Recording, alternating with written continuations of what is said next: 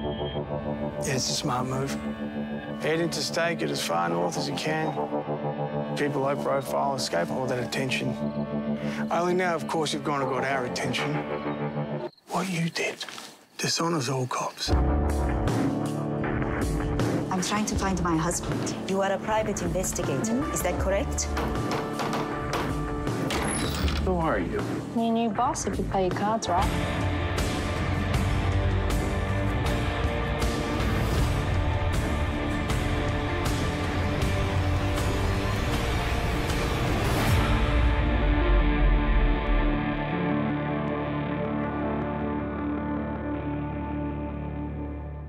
All right, well, I'm here with Thomas Jane on the Extra Mile to chat about Troppo, which actually first premiered in Australia, and following the success, now we'll be getting it here on Super Channel. So I want to ask you, Thomas, you star and you're also an executive producer of the show. So I'm kind of curious, what kind of initially drew you into the role for Ted? Wounded men who have been wounded by life and are trying to struggling to find their way out to a sense of peace, so that's certainly what Ted what he gives, and it's just like, oh, always it's like right up my alley. Find a character who's wounded, misunderstood, and good at his job, and how is he going to sort of dig himself out of whatever hole that in this case Candace Fox has dug for him, the writer of the novels. Yes, Candace Fox, terrific books. Yeah, I actually was kind of curious. Obviously it's based on Candace Fox novel Crimson Lake. Did you actually read the book prior to doing the show? And would you say there's any like significant changes or any additions that kind of really stood out to you? Absolutely read the book. That's what got me interested in the first place. And we try to stay true, obviously, to the characters, but then we also some of the storylines get reimagined, which it's a tricky situation, right? You want to stay true to the characters, but you also want to keep it interesting and surprising for the audience who is familiar with the books.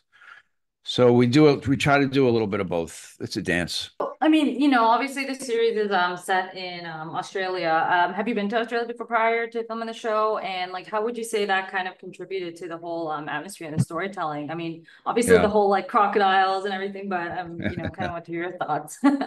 No, that's pretty much it. I had been to the Gold Coast to make a movie with John Cusack, actually, about 10 years prior. So I kind of knew what I was getting into.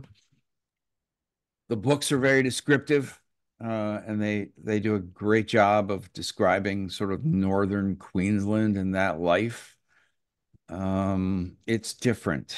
It's a different reality than what most people are used to. Even Australians, other Australians will be unfamiliar with the northern Queensland lifestyle, because Australia is a fairly large place.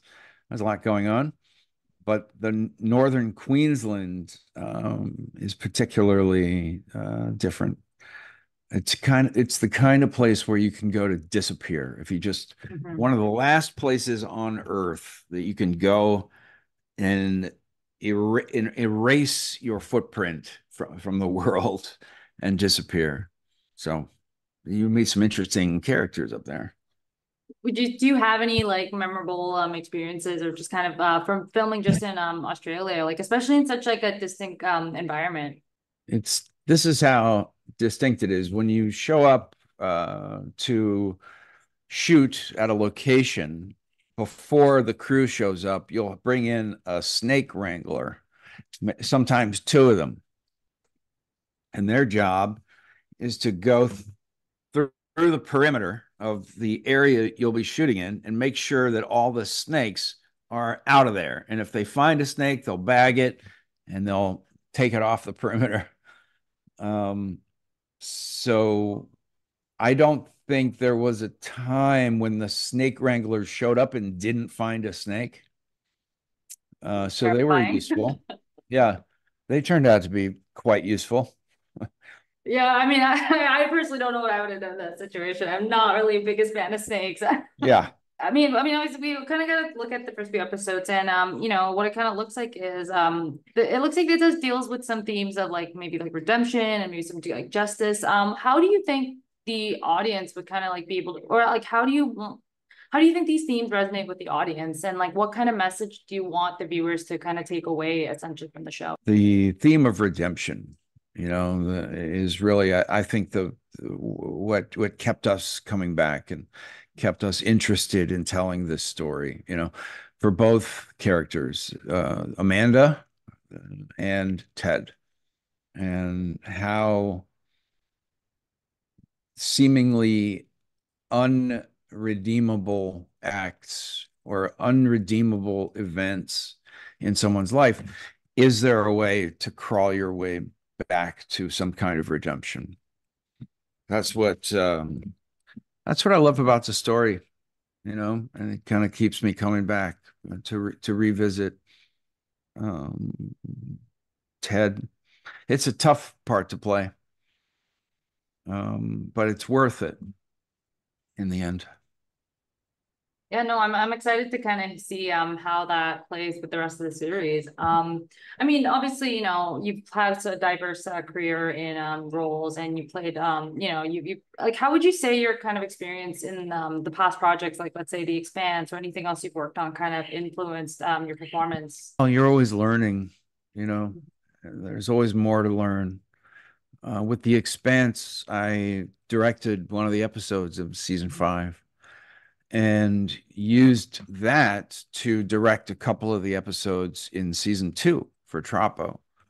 Really learned a lot, had a very rewarding experience directing the show. So I suppose that would probably be the biggest connection to other shows that I've done, and bringing the knowledge that I've learned on these other shows into Troppo, as a producer and a director.